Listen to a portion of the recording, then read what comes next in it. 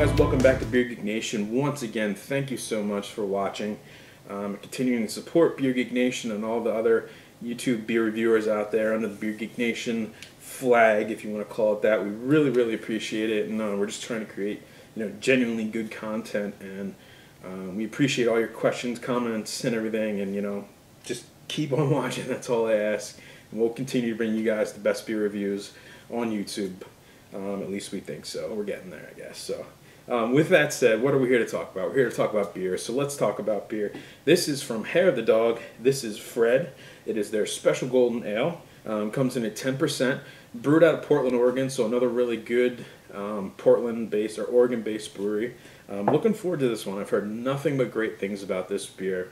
So with that said, I should mention his name for Fred Eckhardt, who was a famous beer historian, beer writer. But with that said, let me get into a glass, let you know how it smells, how it tastes, and we'll give you the verdict on Hair of the Dog's Fred. Alright, so the appearance on the Fred, it's a nice hazy, dark orange. Very little head, as you can see in the video, 10%, I don't expect a whole lot.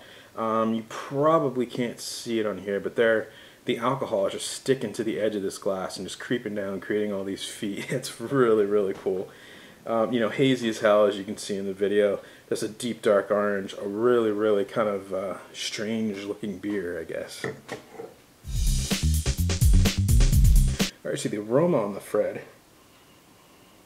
Wow, there's a lot of malt backbone in this one.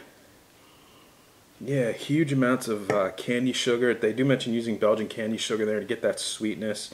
You definitely get that in there. There's fruity notes from the yeast. All their beers are bottle conditioned, so you're going to get some of that in there. A lot of malt. There's a ton of malt backbone in this. Breadiness, caramel notes, just huge amounts of sweetness. It smells like a really big beer, and at 10%, you do get some of the alcohol in there.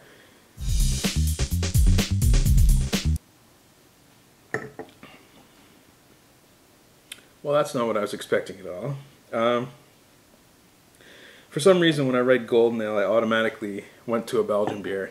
I'm not getting any of the Belgian notes in here, and nor do I don't think they're using a Belgian yeast. I don't know, I just kind of went there with it, but wow.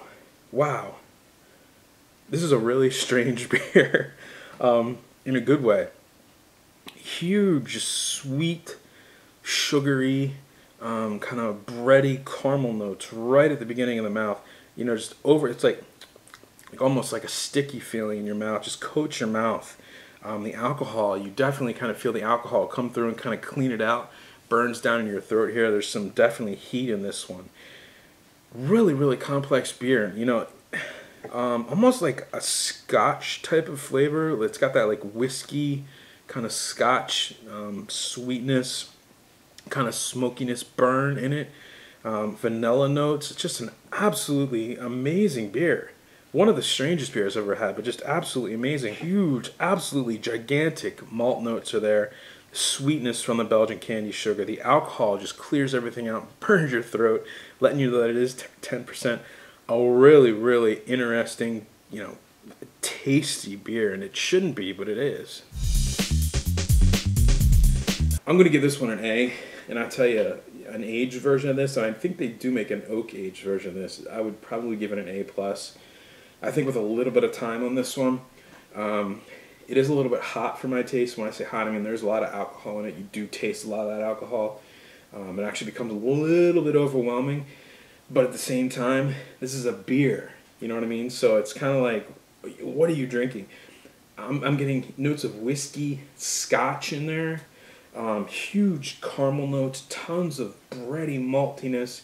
There's a little bit of spiciness in there, a little bit of fruitiness in there from the yeast.